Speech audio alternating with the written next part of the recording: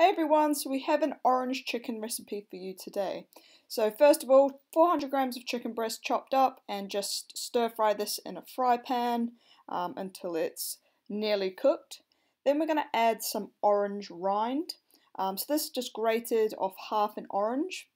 So you're going to place that in the fry pan and just stir that around while that chicken is finalized or getting to that final stage of cooking.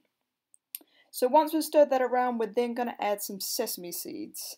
And yeah, you just want to put these in the fry pan, allow them to toast with the heat of the fry pan. So stirring this around, and then once that's complete, we can then add the juice of that half orange that we squeezed earlier.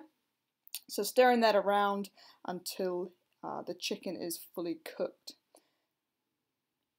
So once that chicken is fully cooked and it's just simmering in the orange juice, we can then add our marinade, which is just some honey and some soy sauce mixed together. We can then add that to the fry pan, and at this stage the chicken is cooked, so we can then remove it from the heat and then just stir in that marinade. And that's just going to give it a very sweet taste, and it'll mix really well with the orange flavour.